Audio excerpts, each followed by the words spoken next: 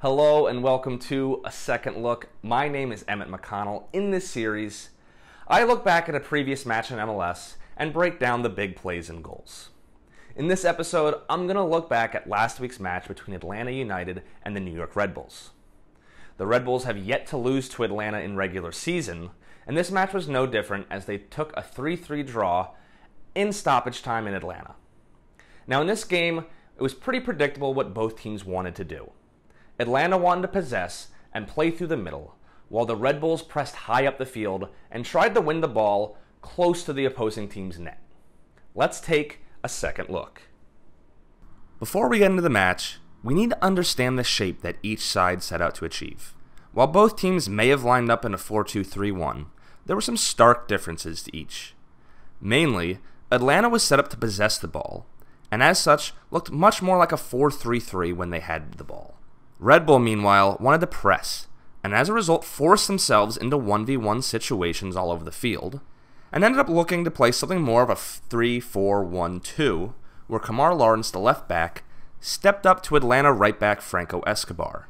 This left Kyle Duncan, Sean Nealis, and Amro Tarek to slide across and man-mark the front three of Justin Meram, Josef Martinez, and Julian Gressel. This often left openings, as the rest of the squad was fairly free to press further up the field and in midfield. Despite the Red Bull press, Atlanta stuck to their guns and tried to possess, especially in the early minutes. Here's a 19-pass sequence that ultimately led to nothing. For the most part, while in possession of the ball, Atlanta was uncreative and lackadaisical.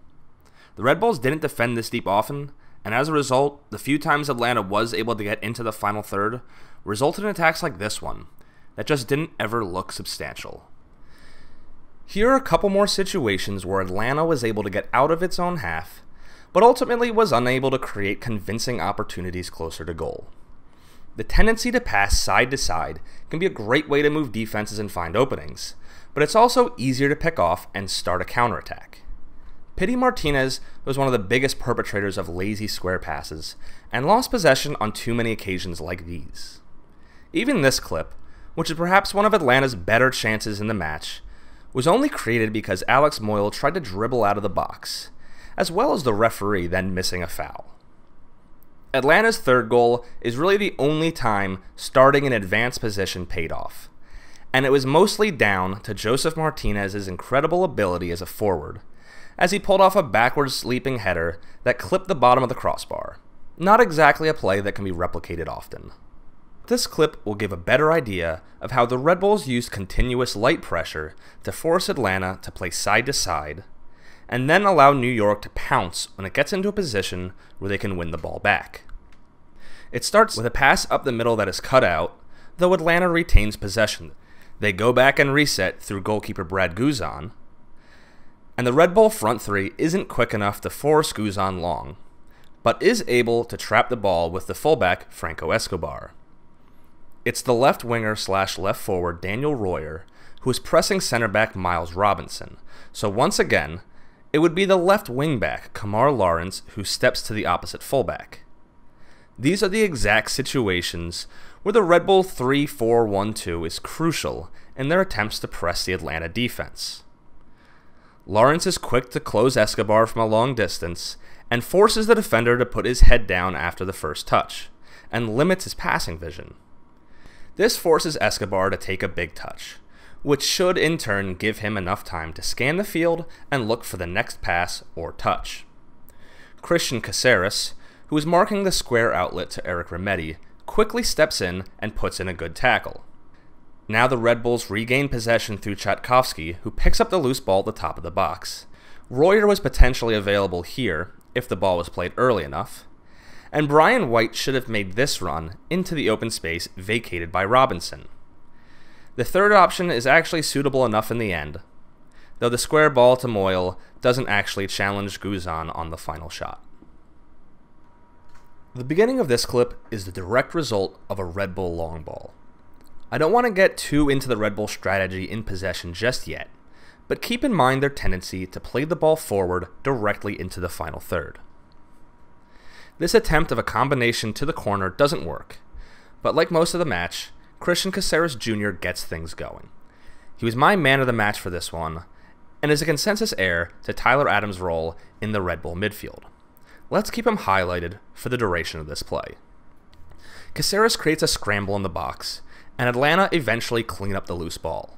But what was so impressive about the Red Bull press in this match wasn't winning the first ball, but the second and the third. Caceres wins it back again, but there's a mix-up with Tchaikovsky, and Atlanta get it back.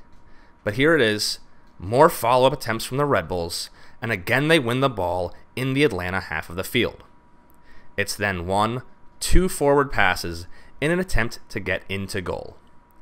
Now let's look at how this pressure led to the Red Bulls scoring their first goal. It starts with Red Bulls launching a pass and moving the play deep in Atlanta territory. Even without retaining possession, this is where the Red Bulls wanted to play. Daniel Royer began this press close to the center circle, forces Guzan to go long, and ultimately finishes the play off with the goal. The Atlanta keeper tries to be too clever when he clips the ball over Alex Moyle. The winger's prepared, and Moyle is right on Mikey Ambrose's first touch. Ambrose was likewise too confident in the decision to control the ball, and should have corrected Guzan's decision by hooking the ball along with his first touch. The first instinct now upon winning the ball from Moyle is forward and into the dangerous area on top of the box and in front of the Atlanta center backs. Tchaikovsky then slides it to Royer, and for the second time in this series, the inexperience of the Atlanta fullbacks helps Red Bull. Franco Escobar sees Royer stretch his left leg and takes a chance to try to win the ball. He anticipates that Royer's touch will take him forward, but Royer kills the ball on the spot and Escobar overcommits. This allows Royer to cut back away from Escobar onto his left foot and elevate his shot over the recovering defender. I've shown a few clips now, so you should have gotten the gist of the Red Bull plan of attack, which was keep the offense as simple as possible and only play the ball forward.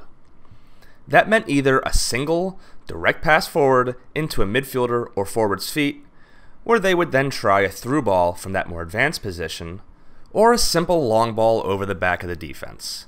The result of which was either the Red Bulls gaining possession in a forward position, or that the Red Bulls could instead try to pressure the Atlanta defense close to their own net and win the ball in that advanced position.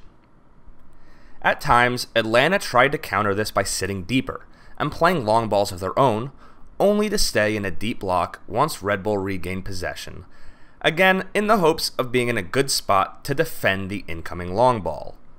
The second Red Bull goal comes from a quick, clinical attack off a short set piece. Sean Davis gets the quick pass from Kyle Duncan and plays it into Daniel Royer under pressure from Franco Escobar and Darlington Nagbe. He plays it first time, again forward, but it looks like it's somewhere between Christian Caceres and Alex Moyle, who are both making vertical runs.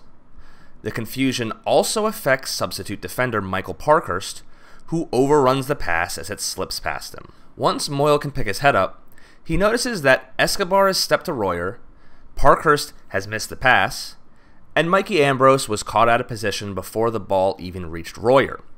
That leaves just Miles Robinson, who sees Caceres and steps up to pick up the run, which allows Moyle to roll it beyond him to the wide-open Brian White. Now when we see the replay, we can notice that Caceres actually makes an incredibly important run. As he cuts inside, he takes Parkhurst with him.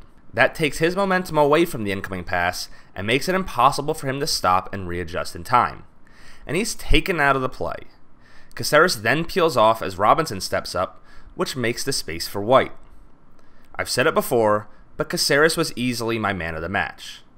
I've shown you just a few small things he's done, so let's just look at a few more, including his eventual game-tying assist. It's easy to see why so many Red Bull fans rate him. Not only does he run tirelessly and make important open field tackles, but he can also make the difficult, cutting pass that breaks open opposing defenses. This is directly after the Joseph Martinez go-ahead goal. Caceres picks up the ball around half-field, and even though he has run non-stop all game, makes this run into the Atlanta final third, and clips an almost impossible ball behind the Atlanta defense for the impeccable poacher Bradley Wright Phillips. Credit should be given to Alex Moyle, though he's tired and gives up on this ball. The quick attempt to get on the end of the pass baits Miles Robinson into stepping up, which is what allows this ball to get behind him and to the feet of Wright Phillips. The most dangerous moments for either side in the end came from Red Bull set pieces. It wasn't that Red Bull were dangerous, but actually the opposite. Atlanta only initiated counterattacks off of Red Bull free kicks, and each time looked like a goal might come off of it. Those situations were reminiscent of the years under Tata Martino, when Josef Martinez and Miguel Almiron would break at pace and tear defenses apart. I would have liked it if they had tried it a bit more often when recovering possession, but these moments were a joy to watch. Looking specifically at the opening goal, it wasn't even Atlanta's best counter from a Red Bull set play. They recovered possession in the Red Bull midfield, but were able to play Pity Martinez into a position where he could run at the Red Bull defense. The ensuing play was more of a misread by Kyle Duncan than a good pass from Pity, however, who slightly underhits the ball for Justin Meram. Duncan tries to step wide, anticipating that the pass will go to the outside. Instead, it comes short, and Meram cuts inside the defender as he is turning out. It's a really smooth touch and read from Meram, who seems to have found his feet back in Atlanta. Thanks for watching. I hope you enjoyed the video. Have a great day.